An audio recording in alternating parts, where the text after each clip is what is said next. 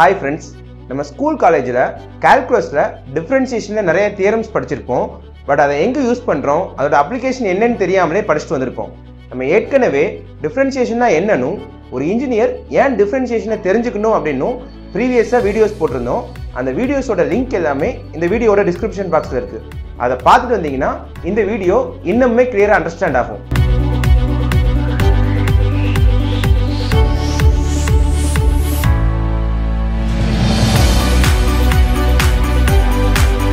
இந்த வீடியோல டிஃபரன்ஷியேஷன்ல இருக்கக்கூடிய ஒரு முக்கியமான தியரமான லாக்ராஞ்சி மீன் வேல்யூ தியரம் ஹைவேல இருக்கக்கூடிய டிராஃபிக் ஸ்பீட் கேமரால எப்படி யூஸ் ஆகுது அப்படிங்கறத தான் பார்க்க போறோம். நீங்க ஒரு நேஷனல் ஹைவேல கார்ல போயிட்டு இருக்கீங்க. உங்க காரோட ஸ்பீடு 100 to 120 km/h அப்படிங்கிற ரேஞ்சில் இருக்குது. அந்த ரோட்ல ஒரு குறிப்பிட்ட இடம் வந்த உடனே ஸ்பீட் லிமிட் 60 km/h இந்த ரோட்ல அங்கங்க டிராஃபிக் ஸ்பீட் கேமரா இன்ஸ்டால் பண்ணியிருக்கிறோம்னு ஒரு வார்னிங் போர்டு இருக்குது. நீங்களும் அந்த போர்டை பார்த்த உடனேயே உங்க ஸ்பீடை 60க்குள்ள கம்மி பண்ணிட்டு ஃபர்ஸ்ட் கேமராவை கிராஸ் பண்ணிடுறீங்க. எப்படியும் ரெண்டாவது கேமரா கொஞ்சம் தூரம் தள்ளி தானே இருக்குன்னு சொல்லிட்டு மறுபடியும் உங்க ஸ்பீடை 100 to 120க்கு கூட்டிடுறீங்க. இப்போ ரெண்டாவது கேமராவை நெருங்கும் போது மறுபடியும் உங்க ஸ்பீடை 60க்கு என்ன பண்ணிடுறீங்க, கம்மி பண்ணிடுறீங்க. இப்படியே ஒவ்வொரு கேமராவை நீங்க கிராஸ் பண்ணும்போதும் உங்க ஸ்பீட் 60க்குள்ள இருக்கிற மாதிரி பார்த்துக்கிட்டு அந்த டிராவலை ஃபினிஷ் பண்ணிடுறீங்க. அடுத்த நாள் உங்களுக்கு நீங்க ஓவர் ஸ்பீட்ல போயிருக்கீங்கன்னு சொல்லிட்டு ஃபைன் மெசேஜ் வந்திருக்குது. இப்போ உங்களுக்கு ஒரே கன்ஃபியூஷன், அது எப்படி நம்ம ஒவ்வொரு கேமராவை கிராஸ் பண்ணும்போதும் கரெக்டான ஸ்பீட் லிமிட்ல தானே போனோம், அப்புறம் எப்படி நம்ம ஓவர் ஸ்பீட்ல போனதை கண்டுபிடிச்சாங்க? அதைத்தான் இந்த வீடியோல பார்க்க போறோம்.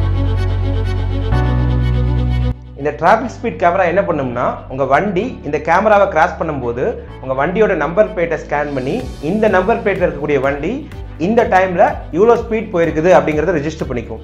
இப்போ நீங்க மொதல் கேமராவை கிராஸ் பண்ணும் போதும் ரெண்டாவது கேமராவை நெருங்கும் போதும் உங்க வண்டியோட ஸ்பீட் 60க்குள்ள இருக்குது. இன்பிட்வீன்ல உங்க வண்டியோட ஸ்பீட் 100 120 அப்படிங்கிற மாதிரி இருக்கு.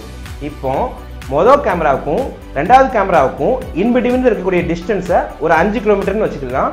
இதை கடக்கிறதுக்கு நீங்க எடுத்துக்கக்கூடிய டைம் ஒரு 3 நிமிஷம்னு வச்சுக்கலாம். இப்போ ரெண்டு கேமராவுக்கும் நடுவுக்குள்ள ஒவ்வொரு 30 செகண்ட்லையும் என்னென்ன டிஸ்டன்ஸ் டிராவல் பண்ணியிருக்கீங்க அப்படிங்கிறத ஒரு டேபிளில் போட்டுக்கலாம். இந்த டேபிளில் இருக்கக்கூடிய டைமை எக்ஸ் ஆக்சிஸ்லையும் டிஸ்டன்ஸை ஒய் ஆக்சிஸ்லையும் இருக்க மாதிரி ஒரு கிராஃப் வரைஞ்சிக்கலாம். மொதல் கேமராவை டச் பண்ணும்போது டைம் 0 மினிட்னும் டிஸ்டன்ஸ் 0 கிலோமீட்டர்னு எடுத்துக்குவோம். ரெண்டாவது கேமராவை டச் பண்ணும்போது டைம் 3 மினிட்ஸ்னும் டிஸ்டன்ஸ் 5 கிலோமீட்டர்னு எடுத்துக்குவோம். இன்பிட்வீன்ல இருக்கக்கூடிய பாயிண்ட்ஸ் எல்லாத்தையுமே நம்ம ஸ்பீடுக்கு தகுந்த மாதிரி எடுத்துக்கலாம். அதாவது மொதல் பாயிண்ட் பக்கத்துலையும் ரெண்டாவது பாயிண்ட் பக்கத்துலையும் நம்ம டிராவல் பண்ண டிஸ்டன்ஸ் கம்மியா இருக்கும். இன்பிட்வீன்ல இருக்கக்கூடிய பாயிண்ட்ல டிராவல் பண்ண டிஸ்டன்ஸ் ஜாஸ்தியா இருக்கும். ஏன்னா இன்பிட்வீன்ல நம்ம வண்டியோட ஸ்பீட் அதிகமா இருந்திருக்கு. இப்போ நம்ம பண்ண டிராவலோட டிஸ்டன்ஸ் டைம் கிராஃப் நம்ம கிட்ட இருக்குது. இதுல டிஃபரன்சியேஷனை யூஸ் பண்ணி ஒவ்வொரு பாயிண்ட்லையும் ஸ்பீட் கண்டுபிடிக்கிறது எப்படின்னு தான் முன்னாடி போட்டிருந்த கால்குலஸ் பார்ட் 2 வீடியோல பார்த்திருந்தோம்.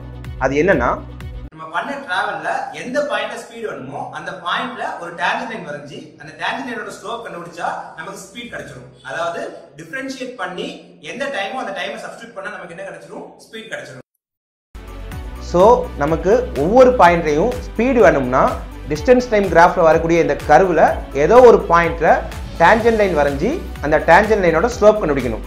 அதாவது இங்க டிஸ்டன்ஸை ஒய்னும் டைமை எக்ஸ்னும் வச்சுக்கிட்டு ஒய்க்கும் எக்ஸ்க்கும் உள்ள ரிலேஷன், அதாவது Y equal to F of X எடுத்துக்கிட்டு இந்த ஒய்யை டிஃபரன்ஷியேட் பண்ணணும், டிஒய் பை டிஎக்ஸ் கண்டுபிடிக்கணும். அந்த டிஒய் பை டிஎக்ஸ்ல எந்த டைம் வேணுமோ அந்த டைமை சப்ஸ்டியூட் பண்ணோம்னா அந்த பாயிண்ட் இருக்கக்கூடிய ஸ்பீட் கிடைக்கும். ஆனால் இந்த டிராஃபிக் கேமராஸில் நம்மளோட ஃபர்ஸ்ட் பாயிண்ட் லாஸ்ட் பாயிண்ட் இதை பற்றின இன்ஃபர்மேஷன் மட்டும் தான் நமக்கு கிடைச்சிருக்கும். இன்பிட்வீன் பாயிண்ட்ஸை பற்றியான இன்ஃபர்மேஷன்லாம் கிடைச்சிருக்காது. இந்த ஃபர்ஸ்ட் பாயிண்ட் லாஸ்ட் பாயிண்டை வச்சு நம்ம என்ன கண்டுபிடிக்க முடியும், நம்மளோட ஆவரேஜ் ஸ்பீட் கண்டுபிடிக்க முடியும். இப்போ நம்ம பண்ண டிராவலோட ஆவரேஜ் ஸ்பீட் அப்படிங்கிறது ஓவராலாக எவ்வளோ டிஸ்டன்ஸ் ட்ராவல் பண்ணியிருக்கோம், அதுக்கு எவ்வளோ டைம் ஆயிருக்குது, இது ரெண்டுக்கும் இன்பிட்வீனில் இருக்கக்கூடிய ரேஷியோ. இப்போ என்னோட ஃபர்ஸ்ட் பாயிண்டை x1, y1, செகண்ட் பாயிண்டை x2, y2 வச்சுக்கிட்டோம்னா டிஸ்டன்ஸ் ட்ராவல்டு அப்படிங்கிறது y2 - y1 இருக்கும். டைம் வந்து x2 - x1 இருக்கும். ஸோ என்னோட average speed y2 - y1 by x2 - x1 இருக்கும். இது என்ன, x1, y1, x2, y2 இது ரெண்டையும் கனெக்ட் பண்ணக்கூடிய லைனோட ஸ்லோப். நம்ம டிராவலில் y2 - y1 அப்படிங்கிறது 5 கிலோமீட்டர், x2 - x1 அப்படிங்கிறது 3 நிமிஷம். So average speed equal to 5 kilometre divided by 3 minutes. இப்போ இந்த மினிட்டை நான் ஹவருக்கு மாற்றினேன்னா 60 ஆல் டிவைட் பண்ண வேண்டியிருக்கும். So 5 divided by 3/60. 3/60ங்கிறது 1/20. இந்த 20 கீழே இருந்து மேலே வந்துருச்சுன்னா 100 km/h. ஸோ நம்ம டிராவலோட ஆவரேஜ் ஸ்பீட் 100 km/h. இப்போ லாக்ராஞ்சி மீன் வேல்யூ தியரம் என்ன சொல்லுதுன்னா, நம்மளோட ஆவரேஜ் ஸ்பீட் அந்த டோட்டல் டிராவலில் ஏதோ ஒரு பாயிண்ட்ல எக்ஸிஸ்ட் ஆயிருக்கும். இப்போ நம்ம பண்ண டிராவலில் நம்மளோட average speed 100 km/h. So Lagrange mean value theorem படி ஏதோ ஒரு பாயிண்ட்ல நம்ம காரோட ஸ்பீட் 100 km/h டச் பண்ணியிருக்கும். இதையே டிஃபரன்சியேஷன் வச்சு சொல்லணும்னா dy/dx அப்படிங்கிறது y = f of x அப்படிங்கிற கர்வ்ல ஏதோ ஒரு பாயிண்ட்ல வரையக்கூடிய டான்ஜென்ட் லைனோட ஸ்லோப். ஆவரேஜ் ஸ்லோப் அப்படிங்கிறது அதே கர்வ்ல ஃபர்ஸ்ட் பாயிண்ட்டுக்கும் லாஸ்ட் பாயிண்ட்டுக்கும் இன்பிட்வீன்ல வரையக்கூடிய லைனோட slope. Lagrange mean value theorem படி ஆவரேஜ் ஸ்லோப்பும் ஏதோ ஒரு பாயிண்ட்ல வரையக்கூடிய டான்ஜென்ட் லைனோட ஸ்லோப்பும் ஈக்குவலா இருக்கும். ரெண்டு லைனோட ஸ்லோப் ஈக்குவலா இருக்கணும்னா அந்த ரெண்டு லைனும் ஒரே மாதிரி சாஞ்சிருக்கணும். அதாவது அந்த ரெண்டு லைனும் பேரலா இருக்கணும். இந்த கிராஃப்ல ஏதோ ஒரு பாயிண்ட்ல வரையக்கூடிய டான்ஜென்ட் லைன் ஆவரேஜ் ஸ்லோப்பை மென்ஷன் பண்ணக்கூடிய லைனுக்கு பேரலா இருக்கும். ஸோ அந்த பாயிண்ட்ல ஸ்லோப் வேல்யூ ஆவரேஜ் ஸ்லோப்புக்கு ஈக்குவலா இருக்கும்.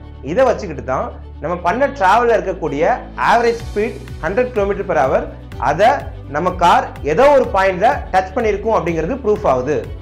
கடைசியா லாக்ராஞ்சி மீன் வேல்யூ தியரம்னா என்னன்னு பார்த்துடலாம். இப்போ நம்ம கிட்ட y = f of x ன்னு ஒரு ஃபங்க்ஷன் இருக்குது. இந்த ஃபங்க்ஷன் a, b அப்படிங்கிற ரெண்டு இன்டர்வல்ல டிஃபைன்ட் ஆயிருக்குன்னு வச்சுக்கலாம்.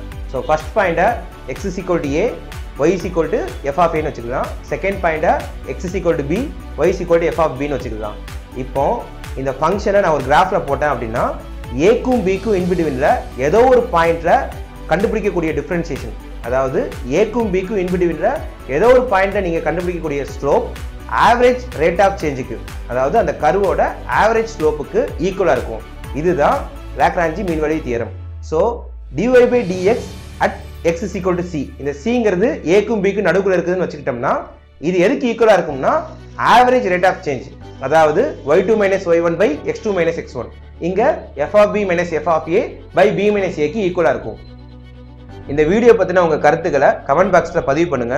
தொடர்ந்து இந்த மாதிரி வீடியோஸ் பார்க்கிறதுக்கு எண்ணும் எழுத்தும் சேனலை சப்ஸ்கிரைப் பண்ணுங்க.